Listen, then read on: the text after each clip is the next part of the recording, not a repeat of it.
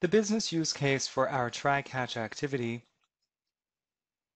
To work with this shape, we have a process that handles incoming purchase orders in batches, with many purchase orders failing. In one instance, a process batch containing 3 separate purchase orders was halted after the first document resulted in error, so no documents were written to the data store. The successful documents were never processed because the first document failure prevents all remaining documents from flowing through the process.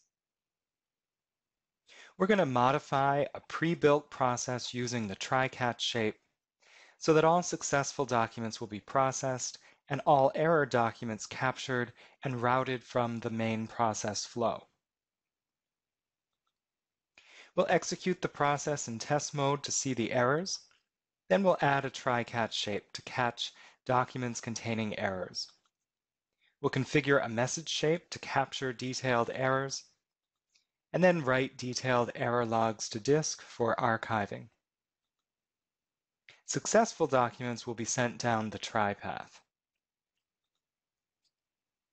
Let me demonstrate here, which is found on pages 24 to 32 of the activity guide. In the training account, I'll create another subfolder under Developer 2, Try Catch, and then from the process library,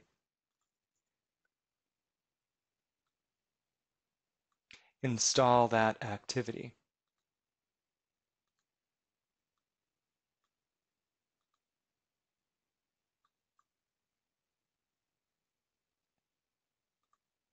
First, I'm going to configure the disk and FTP connections.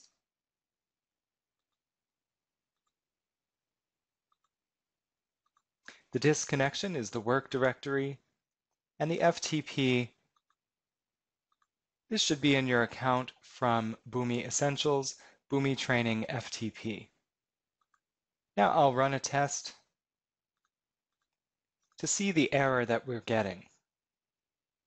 And you can see that the process failed because one document failed here at the map. So we'll add a try-catch shape.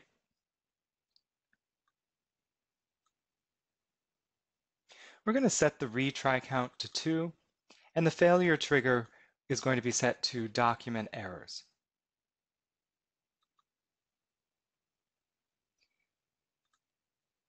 Now I can place this before the map.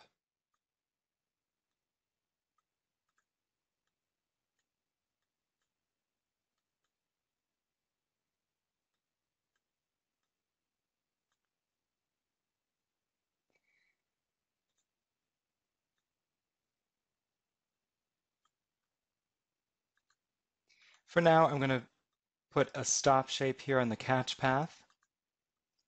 And let's run a test again. Now we see that one document was written to disk.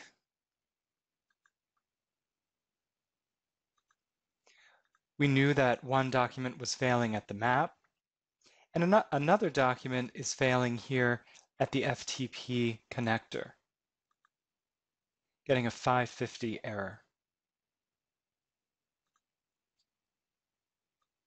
So now that the process allows successful documents to complete, we're going to configure the process to capture the errors for the remaining documents that fail and archive those error messages to disk. So ahead of the stop shape, I'm going to add a message shape. I'm going to use the message shape to store the base try-catch message document property. So we'll enter the message.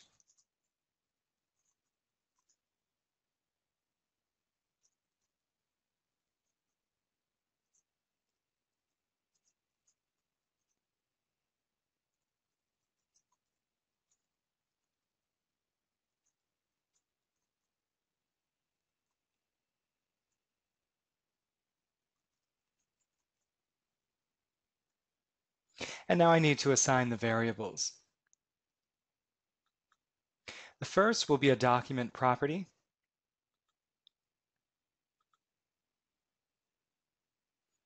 Under metadata base, I'll select try catch message. The other values are coming from the XML profile. These are profile elements using the purchase order XML profile. First, we want vendor. And now we'll bring in the purchase order number.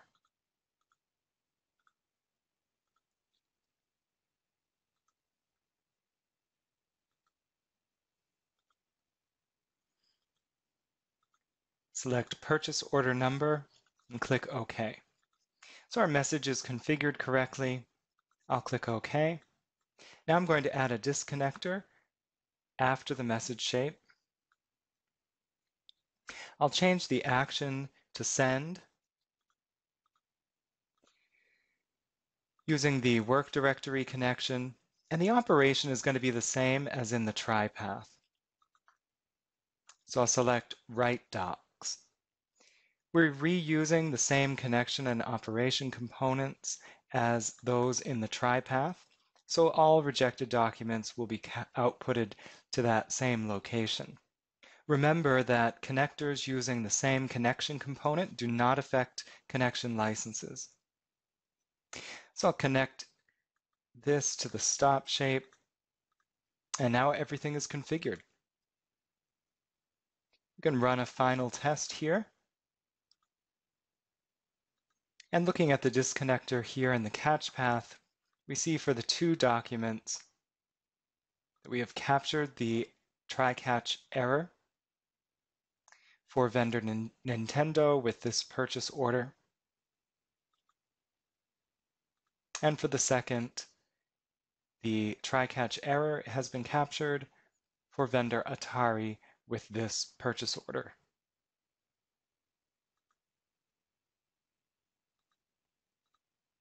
All right, now it's your turn to complete the activity on pages 24 to 32 of the activity guide.